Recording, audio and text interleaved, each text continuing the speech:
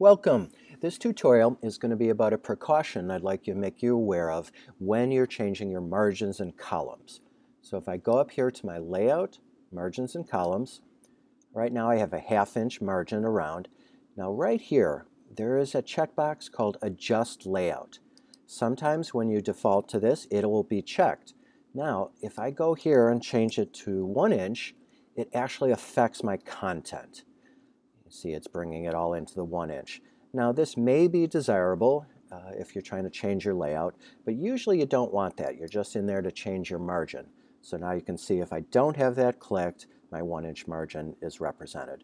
So be very careful when you're changing margins and columns that you don't have the Adjust Layout feature checked unless that is what you're looking for. Now another little tip I'd like to show you is when I'm dragging guides out from my ruler bars, and I want a precise location of that. Now I can try to hit my ruler and be right at 1/2, and usually I can get it.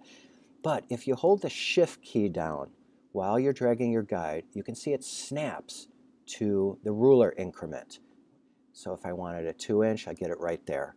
Now, of course, the more you zoom in, the more tick marks you'll have on your rulers, and you have a little more control. Again, holding the Shift key down, you can see it's, no matter how I move, it's always snapping to a ruler increment.